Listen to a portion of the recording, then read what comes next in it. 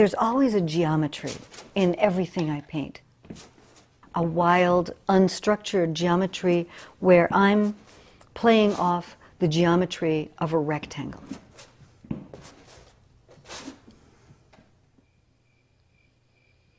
An empty studio is a wonderful thing. It's a fresh start every day. The morning sun comes in, and I have space, I have light, and I have the day. I have all the gifts I need to get started, to get to work. And I have the terror that what I'll do today won't be any good, or it won't be any better than what I did yesterday. And that at the end of the day, I'll do what I have done many times, which is to scrape everything off the canvas that I spent the whole day putting on it. And then the next day, it starts again. It's getting back into the ring with it to duke it out for another day, because every stroke that I put on the canvas is then there fighting back at me and telling me something about what went before and about what has to happen next. I look at what worked here, what didn't work there, or no, it's not that rational. I'm misstating it. It's really much more intuitive.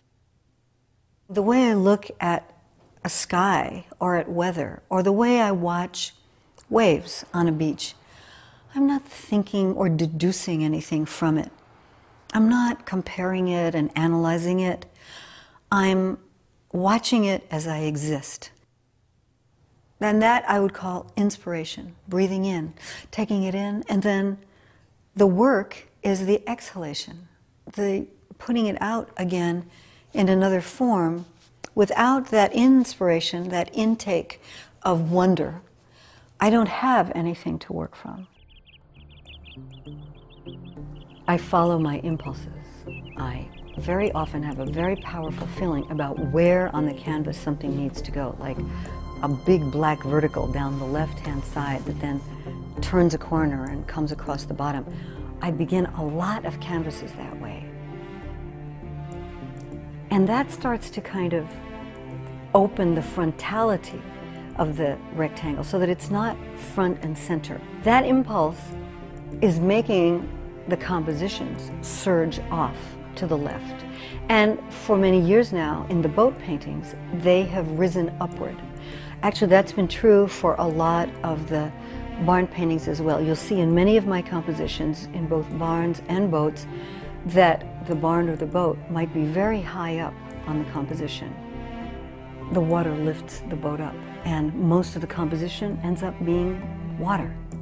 In a barn painting, the foreground is very powerful and important. Very often, I'll have much bigger paint strokes there, and the energy from these strokes, which come very close to you, help to make the space of the land that I'm creating zoom far, far away, so that very often there's a sense of being out in the Midwest or on a huge wide open plain, as in Waterfields 3, where there's no limit to where you're seeing.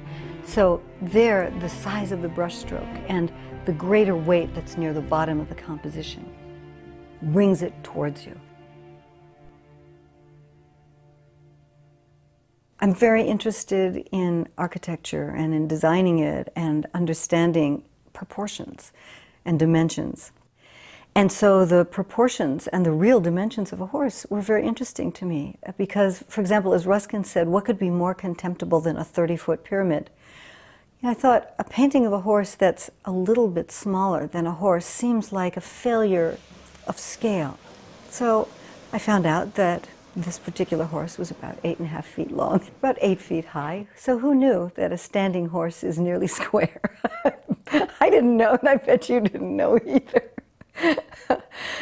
And from then on, painting horses became, I think, very much the new architecture within the rectangle, what the figure had been in my early work. And the one thing that they allowed me to do that I had not been able to do with the barns or the boats was gesture. Figures I loved because of their gesture, the dynamism that you see in them. That's why I loved Michelangelo's figures, Raphael's figures. They're in motion. There's an implicit gesture in everything about the way they're made, and the same is true for horses. The whole structure of the composition comes from the body of the horse, the angle of it. It fills the rectangle. There's nothing else much there. A little water maybe, or some ground that they're standing on. The water's there to give me the chance to play with reflections, or with the horse dipping towards its own reflection, or in grazing, the shadows of the horses are being cast on the ground. So there again, there's always a geometry in everything I paint. And that's sort of what the beginnings of most of the paintings are. They're a kind of geometry. A few years ago, a man who publishes books on architectural and landscape design saw a show of mine and said, "I want to publish a book of your work." My first response was, "Oh no, I'm not dead yet. Let's wait. Let's see what I've done 10 years from now." Having the book published made me feel as though all that had gone before was somehow finite, concluded, book closed. Now it feels as though everything that's to come is new and fresh. It's a new direction.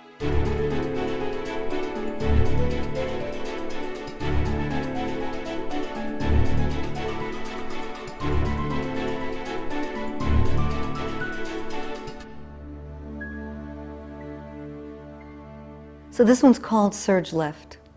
And it seems an important painting for me because it's all about this turning point where I found myself right now. I discovered that the rationality of the plane and the horizon, which I have loved for years and years and worked with, and it has been the bedrock, literally and figuratively, of so much of my work, didn't have to be the rational horizon. It didn't have to be horizontal anymore. I could tilt it. I could violate it. I could lift one side and send all kinds of energy off in another direction. And when I did that, it all surged left. And I realized that that energy of a surge off the canvas was suddenly the new directional swing that I needed, that was part of what I began in New Boats, where I said goodbye to making water look like water, or even bothering about whether it was credible as such, and realized it's credible as paint, it's credible as space and gesture.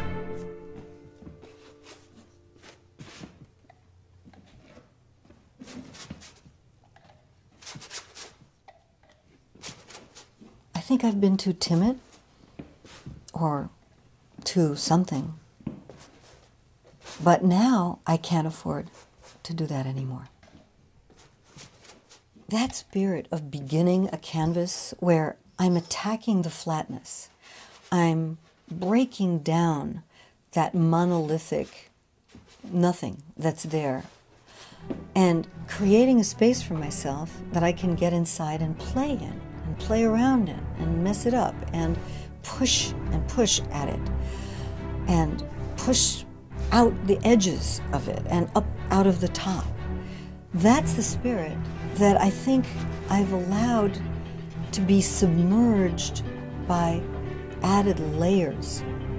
In those layers, I was trying to become more specific, more exact, more potent with the painting. But I think now that's not the direction. Or potency is not now a factor of layers which conceal what's underneath, but rather layers that tear open what's underneath, tearing at that tissue, that flatness. I need to work more aggressively. I need to tear into the surface. I need to pursue where it leads with more respect for the accidents, the entropy, the wildness of it. I have to work that way now.